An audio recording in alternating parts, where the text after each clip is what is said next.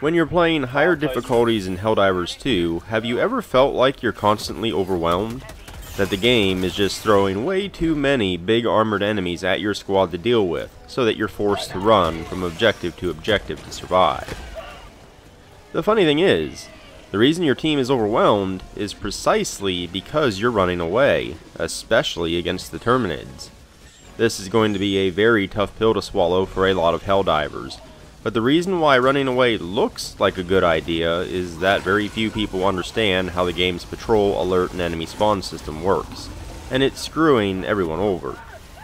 As great as Helldivers 2 is, it's incredibly obtuse about many of its mechanics, to the extent that it's nearly impossible to learn about them unless you're specifically trying to do so, and that can lead to a lot of false information going around. I dove in to experiment with the system to figure out exactly what makes it all tick. I found that the key to playing Helldivers 2 at high levels falls into the following practices. 1. Remain undetected as much as possible. 2. Take out enemies before they can call in alerts, if you can. When an alert occurs, a breach or dropship call, stand your ground and clear it as fast as possible. In most cases, if you run away during Step 3, you will now have an unending horde that only grows with time. I'm going to walk you through exactly why this is true and how to handle it. Many enemies in Helldivers 2 are painfully unaware, but in the chaos of a 4-player squad, it's nearly impossible to notice it. First of all, individual POI guards ignore noise almost entirely, unless the noise is very close to them. If you have 2 POIs 50 meters apart, the guards at one will not notice you slaughtering the guards at the other, unless a stray projectile or explosion lands too close to them. In fact, I approached a small set of buildings that had a charger and a handful of Terminids. I called down a Gatling sentry turret to prep for the fight when a patrol wandered in on me from behind. My Gatling sentry and I dispatched the patrol only a few feet from the POI, and the guards were none the wiser. That said, patrols are a little more noise sensitive than POI guards. The enemies in Helldivers 2 essentially have a detection radius around them. This radius varies a bit based on the enemy type, weather, where they're facing, and the day or night cycle. However, the radius is smaller if you're crouching, and even smaller if you're prone. If an enemy becomes aware of something, they extend that awareness to other enemies near them. If an enemy hears something, they will move to investigate the area, or even fire at the area the sound came from in the case of the automatons. If you're behind cover, an enemy won't see you, but they can still become aware of you. An aware enemy's detection radius increases, and they will try and seek you out and enter combat mode. If an enemy becomes aware, and you're crouched or prone, you may still be outside of their radius, and they'll investigate, but they won't always see you. If you're behind an obstacle and they don't have a line of sight toward you, they will investigate behind your cover, but they still won't see you until they move there. Making a distinction between awareness and actually seeing a Helldiver is important, because just like enemies spread their awareness to other enemies, they also spread the concept of seeing a Helldiver, putting the whole group into combat mode. However, when it comes to the Terminids, line of sight matters, even in combat mode, but I'll get to that later.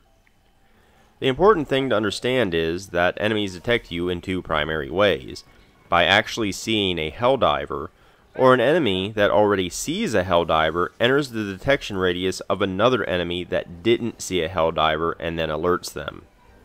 This means that when you're sprinting away from one group of enemies, not only are you alerting more guards and patrols as you run by, the enemies that see you are alerting other enemies as they run by. Aggro spreads like a virus. Try and think about how the Terminids fan out as they chase you. That is a moving tidal wave of enemies that are alerting every patrol and guard nearby as they give chase. Fun fact, this also makes stalkers extremely dangerous. They have a massive detection radius that can spot you even while prone, and while they creep up on you, they alert everything that they pass by. Regardless, even if you somehow manage to avoid other unaware groups yourself as you run away, which is already nearly impossible as stray bullets and explosions are going to land near them or hit them, more are going to join the chase anyway, as their allies run near them. When it comes to the Terminids, it's not uncommon for several POIs to have a charger. If 2 chargers come out of a breach and you alert 3 others, the situation devolves into an unmanageable domino effect very quickly. Now imagine 3 other players on your team also alerting enemies the same way. It gets really bad, really fast. You can actually break the line of sight and lose the horde altogether, but that's a strategy that's much more effective when playing solo than with a group. With a 4-player squad, the moment you break the line of sight with a horde in combat mode, it will likely still see another member of your team and continue chasing. Every charger that you ignore is added to your charger debt. Pay it off early, or you're going to suffer. There are a couple of other obtuse concepts to keep in mind. Throwing a red stratagem beacon into a group of enemies immediately throws them into combat mode and reveals your exact location to them. If you're behind cover, they still won't have a line of sight to you, and this is really important for the Terminids. I'll get to that later. Blue stratagems can trigger enemies' awareness, and nearby patrols in particular will make a path toward them to investigate. The green defensive stratagems will also trigger an enemy's combat mode. However, if you're hidden, it does not reveal your location, only the stratagems, such as a sentry. All this rolls into the second piece of the FUBAR puzzle, the Horde Alert system. When a bug screams and calls in a breach, or when a bot shoots a flare into the sky, I call this an alert. Either way, when an alert occurs, a horde of enemies swarm in. There are 2 vital things to understand about this. The horde that comes out of these alerts is actually much smaller than you think they are, and once you get one, you're temporarily safe from another one.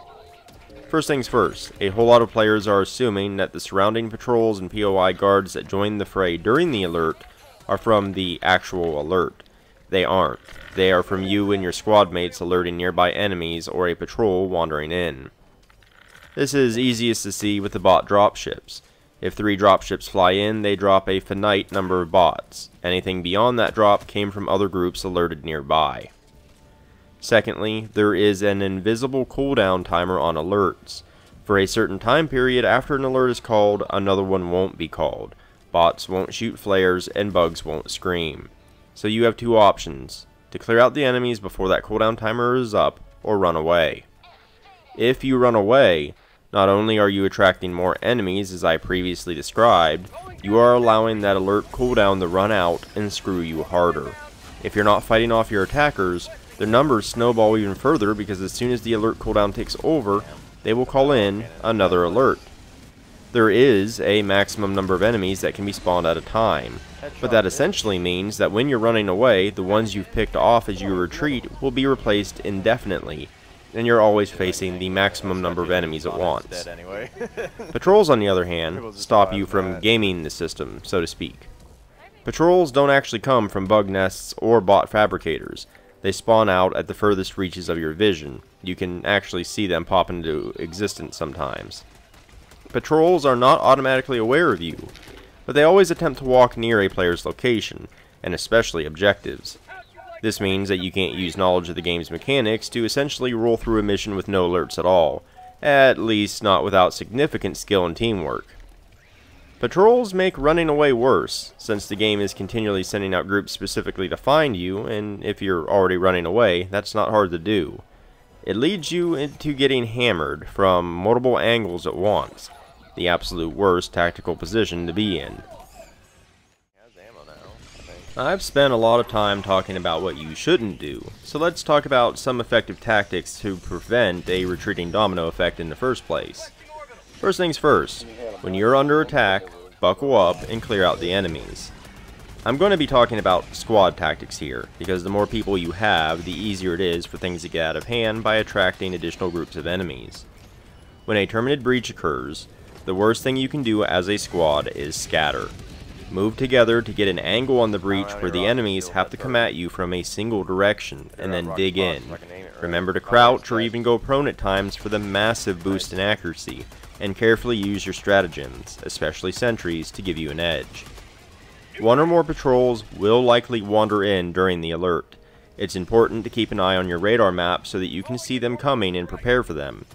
An entire squad rarely has to focus on a breach or a set of dropships. At least one person should be covering the team's flanks from patrols so that you don't get pincered. You should be able to clear an entire wave in around 30 to 45 seconds like this, and you usually get to breathe for a bit afterward, a luxury you never get when constantly retreating. However, sometimes things go wrong, and it's during these times you have to stay the calmest. Maybe a charger breaks your front line, or you weren't equipped well enough to swiftly drop armored enemies or to clear swarms. If you need to kite enemies around, you should do it alongside at least one other player so that you aren't caught with your pants down each time you reload. You need to perform a slow fighting retreat within the same area you started the fight in until you thin out the enemy and ultimately clear them. If you run in wide circles around the area, you're going to attract everything nearby and get hit from multiple angles. Treat every engagement area as if it's an arena with invisible barriers around it. Going outside that area is going to get you killed. You also need to exercise your abs. Always be shooting. As you kite enemies around, you should be dropping them one by one as you do it. In addition to the fact that the enemies have to die to prevent more alerts, your teammates have to be able to count on the fact that you're going to be shooting.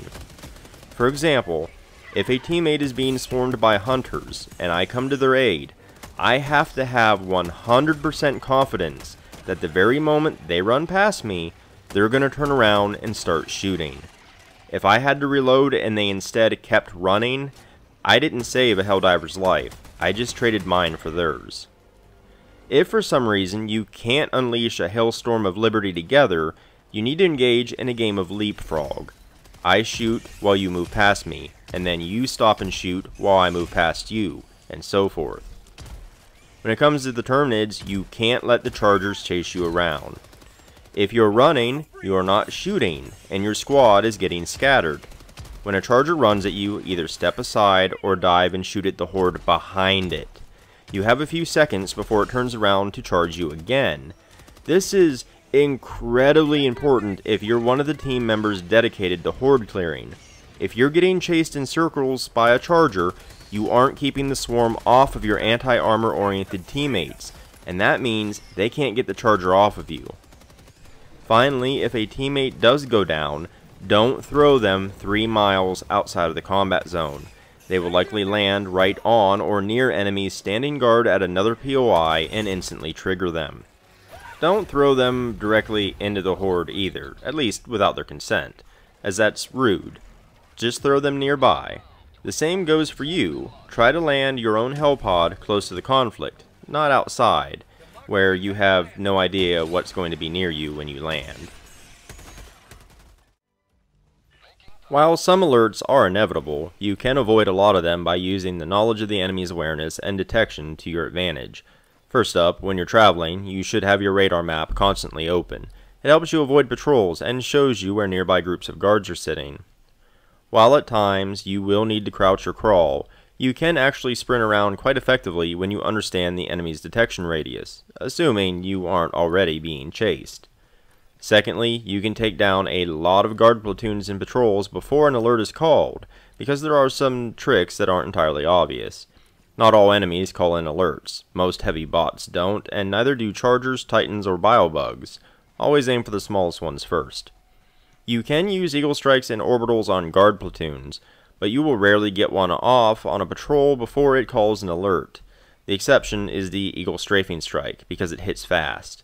It won't kill all the enemies, but as I said, not all enemies can call in an alert.